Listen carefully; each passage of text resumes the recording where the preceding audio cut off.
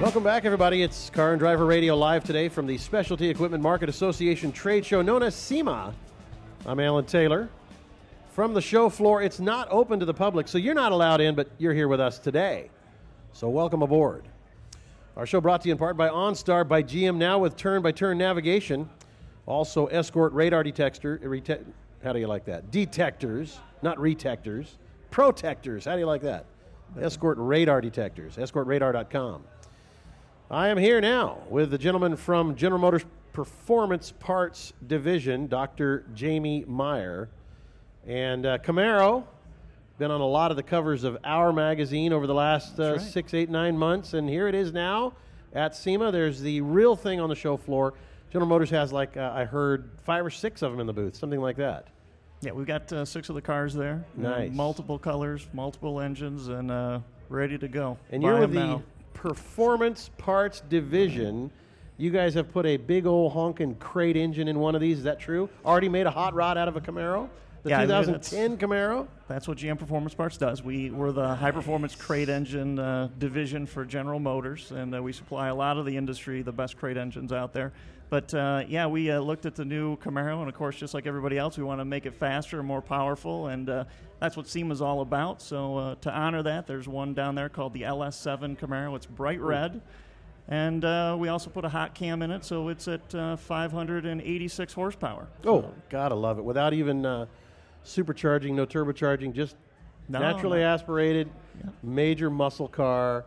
And luckily, gas is coming down. I saw it at $2.27 a gallon, which is, it's like half of what it was for a while there. Yeah, happy days are here again. Almost, yeah. And I'm like getting, overexcited here about $2.27, which is weird. But anyway, because I own a 500 horsepower car and a 450 horsepower truck, I like horsepower. I'm a performance guy. I'm your customer. Yeah, well, I'll speak to you directly then. There you go. Make sure you check out gmperformanceparts.com. Of course, we're on display here at SEMA. We're launching 3 new crate engines, actually, based off our LSX block. One's the LSX 454, naturally aspirated, 620 horsepower. And then we've got an LSX 376. Mackerel. That's a little 450 horse crate engine. And then we're also going to have, later in 2009, the LS9 out of the ZR1 Corvette available as a crate engine. Oh, my gosh. That's got to be $50,000 all by itself. I'll cut a deal for you, buddy. That's the monster, the mojo factor, if you have that. When are they going to do that? Yeah, well, we're saying fall of 2009. We're trying to pull that ahead because we've got a lot of guys with 69 Camaros that want a 638-horse supercharged Chevy crate engine in that car. So. Gotta love it. Gotta love it. So how big is GM Performance Division? I mean, are you guys selling a couple of parts here and there, or is it just a monster division of GM?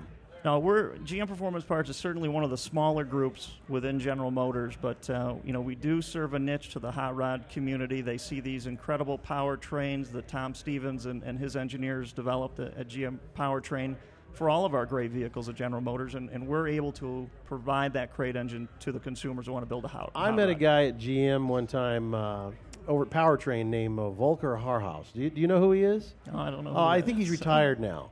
I mean, this guy was so in love with the big block engine that he was developing that it was like almost bizarre. And I think that, our editor-in-chief of Car and Driver, Chubachetta, engineering guys, they love this whole, this mechanical beast that they're creating. It lives, it breathes, it eats. Well, it makes noise. It's a very a loved relationship. Yeah. They know every component to these engines. We still provide brand new big blocks from General Motors.